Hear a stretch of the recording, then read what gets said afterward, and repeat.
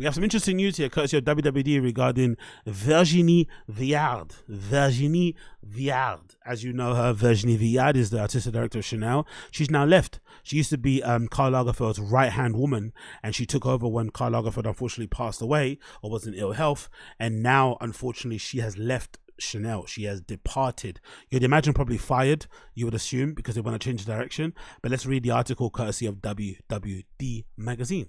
Virginie Viard, artistic director of fashion collections at Chanel, has departed the company after 5 years, according to a statement from Chanel on Wednesday. A new creative organization will be announced in due course, said the spokeswoman.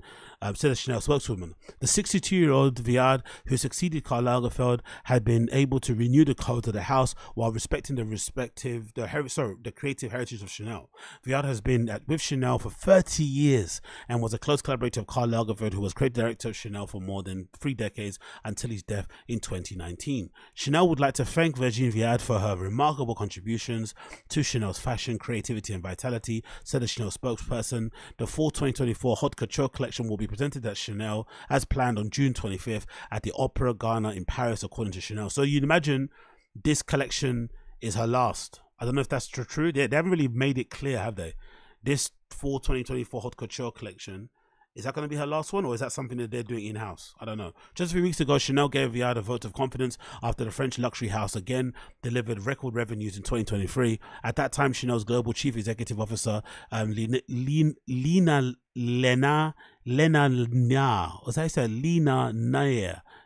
Nair, and chief financial officer Philippe Blondieu,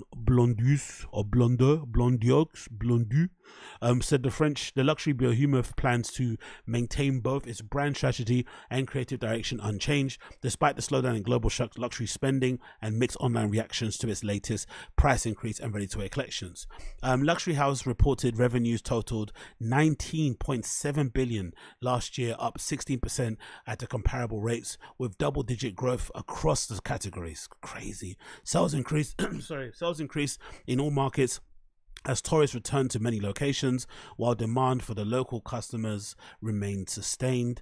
After succeeding Lagerfeld, Viard had been instrumental in the brand's success in recent years. Under her watch, Chanel's ready-to-wear business has been multiplied by 2.5, and it grew 23% last year alone. Blondieu reported last month, from a consumer perspective and a brand perspective, Virgin has been a massive contributor.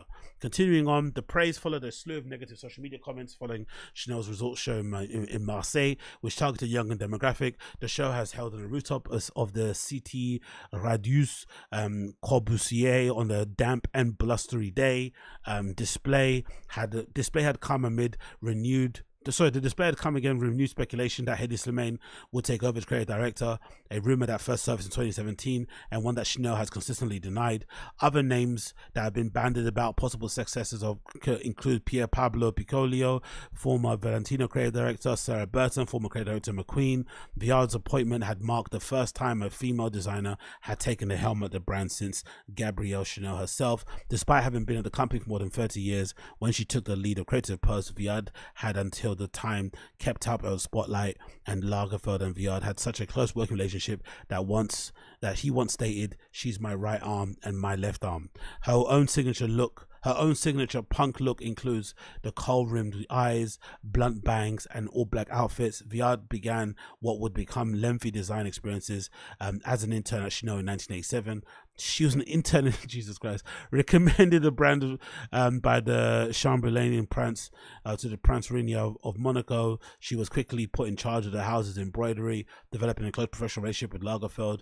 Viard left Chanel for Chloe when the designer who previously designed for Chloe from 1963 to 1983 returned to the label. Viard then left Chloe with Lagerfeld in 1997, returning to Chanel as a coordinator of haute couture. In 2000, Viard became the director of Chanel's creative studio, where she oversaw the haute couture, ready-to-wear and accessories collection. She worked closely with Lagerfeld on all 10 collections that Chanel produced that year. Born in 1962, the designer hails from Lyon, France, where her grandparents worked as silk manufacturers. Viard studied theatre design at the Cours Georges and then became the assistant costume designer for Dominique Borg. So this particular news isn't too surprising, to be fair, if you're really reading the tea leaves. they did come out recently and made a very bullish kind of defense of Virgin Viard. But usually when those things happen, if you're familiar with football, those votes of confidence are never good. So as most of you guys know, the reaction to some of the collections that Virgin Viard did for Chanel online weren't the greatest. And I think that has played a huge part in it. Despite her being a commercial success, business success, recently they came out and had quite a very bullish defense of Virgin's work and basically said that she's great for business and stuff. The customers love her. You see a lot of people on social media even commenting that the actual people that buy Chanel year in or season in, season out love her designs. She makes them a lot of money. But unfortunately nowadays, for designers like Virgin, who be probably pissed that you're getting sacked or you're getting fired, it's a very complex thing to be a creative director or fashion director of a big fashion house or a label or whatever it may be, right?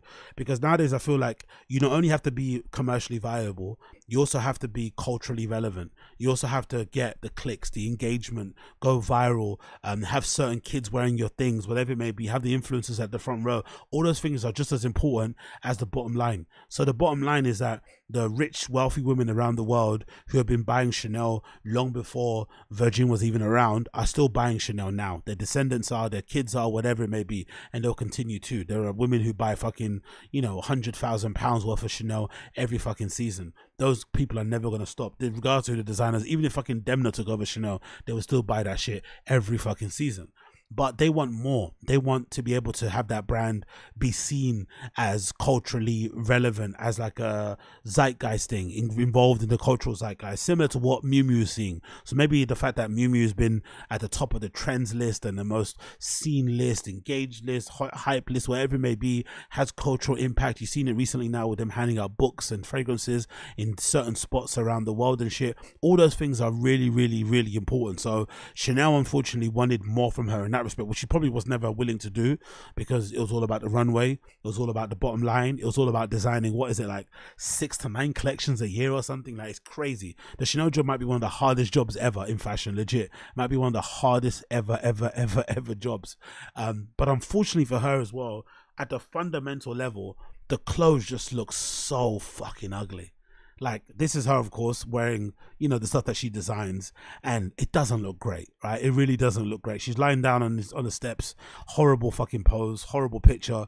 You know, one of her bangs is covering her the entirety of her fucking, you know, left eye, but the look itself is just horrendous, right? The skinny jeans with the Mary Janes with the heel, no, with the flats, with the pumps, I guess, that's got a slight heel on it, with this, like, I don't know if it's like a jean jacket that's been reversed to have leather with, it's like whatever, it's just all over the place. But the actual designs on the runway, like, what is this with the denim sleeves? Like, what the fuck is that look? Even the model herself is like almost in shock that she's wearing this. She's almost like startled that she's having to walk down the runway wearing that shit. Like, look, what is that? What we have here? What is this mix? What is this?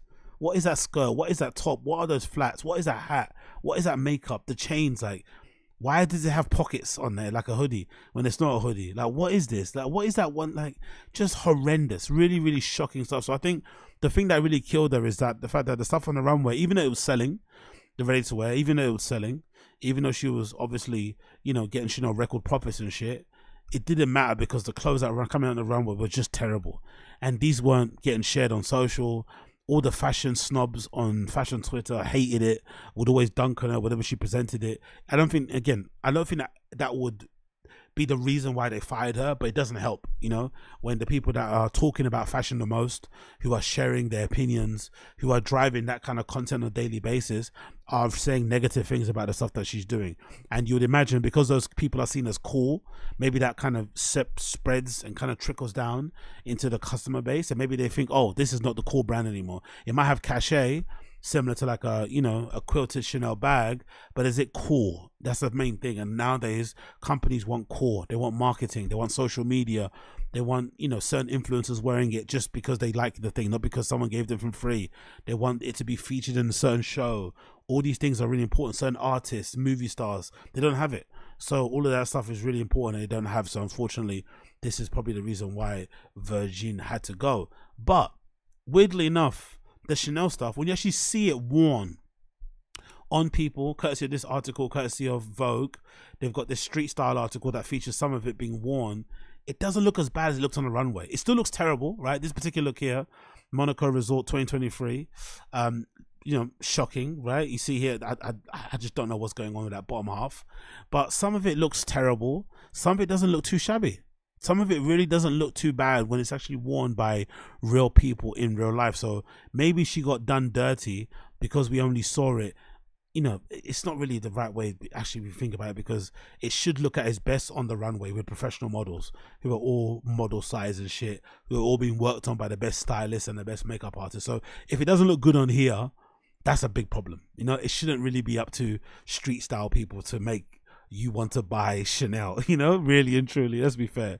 But all these pictures, everyone, even this jacket that she actually has on, this jacket here, that I'm seeing in this picture, that she actually have on in this picture, it actually looks better than this person. I'm not gonna lie, it's not the same jacket, but it's a similar jacket, but it literally looks better on whoever that person is. So, and even that, oh, look at that little clutch or the pearls, beautiful. So yeah, it's actually quite nice, I'm not going to lie. When it's actually worn by regular people, they actually make it look way more wearable and way more appealing than what you see on the runway. But unfortunately, that's not enough. You need more than that. You obviously need more than that. So that's why Virgin is out. That's why she's out. And again, you see posts here from various people on social basically panning their collection and saying how terrible it fucking looked. And I think a lot of people on social media, especially some of the fashion fans that I follow, was super ecstatic. It was like the best day ever. That Christmas had come early for a lot of fashion Twitter, because a lot of people hate her designs and were just perplexed of why she was still there. And then when the stats or when the numbers came out, actually, a lot of people were like, oh shit, okay, fair enough. She obviously sells, and that would kind of guarantee or confirm her job. But like in football, once you get that vote of confidence, it usually means you're about to leave. For the most part. So I think she is one of those managers that maybe doesn't have a great style of play, just churns out the win, like a Jose Mourinho. She wins by parking the bus, but unfortunately nowadays managers, clubs, fans don't want to win just by parking the bus. They want to win by playing great football, exciting games, exciting goals, and winning trophies. So they want everything. Same comes with fashion. So I think that was probably her major fault in that regard. But again, I could be wrong. I really could be wrong.